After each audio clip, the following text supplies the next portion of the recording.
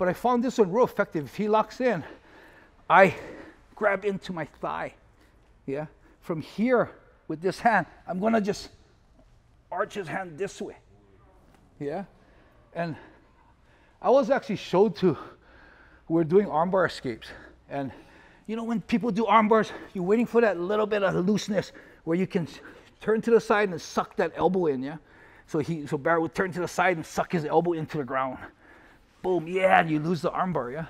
So when we're doing that, all the different techniques, there was a split second that you could actually turn over and suck that arm in, yeah? Even if I'm doing this, because look how, I'm not even holding on to this as tightly. There's no tightness in it because I'm reaching over here.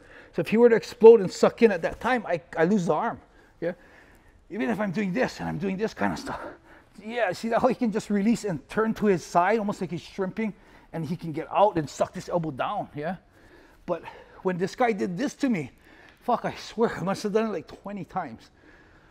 And I couldn't get out, okay? So I stay tight. I use leverage right here. So if Barrett holds it tight, yeah? And then I'm here, and I'm gonna just come here, and I'm not pulling back. I'm gonna go like that, yeah? There's no time that you can suck your elbow in. I've tried it 20 times, and I couldn't. Here, come here, and I'm gonna just torque, see that? And once it comes to that point, I'm gonna just come and grab, okay?